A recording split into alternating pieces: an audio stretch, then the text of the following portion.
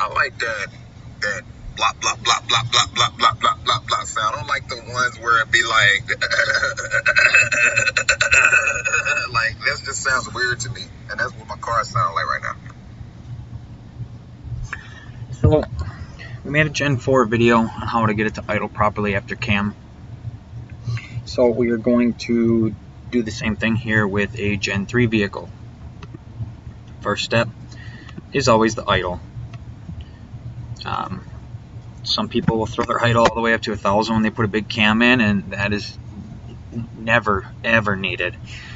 800 is a good starting point. Me personally, my personal cars, I try to get them to idle close to 700 as long as they don't bog from a stop. Next step, you're looking at your idle airflow. Okay, and your idle airflow, a lot of times I only modify it from here down.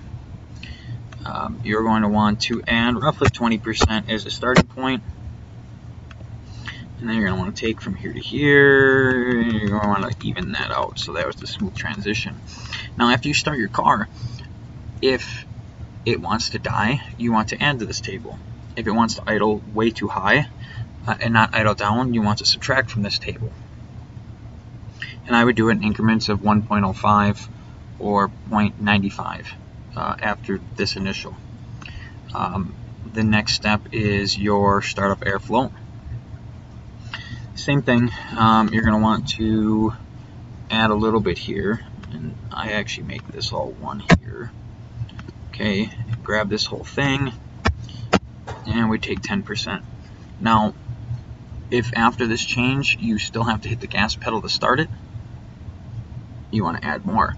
Now if you go to start it and the RPMs shoot way up, you want to take a little bit away from this table.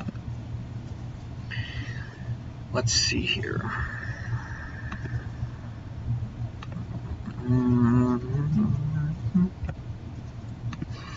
Spark, cranking spark. Okay, this actually all looks pretty good here. Typically you want to be above 5 degrees in the starting area, which you are here. Okay, fuel, cranking fuel. If for some reason you have a little bit crazier build and no matter how much air you take away, you still seem like you're not getting enough fuel, you can add to here. Now if you seem to have way too much air and you can't get rid of it and you need to add more fuel, you can add to this number or add to this table. From there, your idle sound is your overspeed, underspeed. These are limiter tables that use spark to limit the amount of movement the cam does up and down. By making these numbers here more negative, you will have more of a cam sound. By making them less negative, you will have a cleaner sound. So if you were to make these 5, your car would chop less. If you were to make these negative 35, your car would chop more. And you have to do the other table as well, and this would be the exact same way.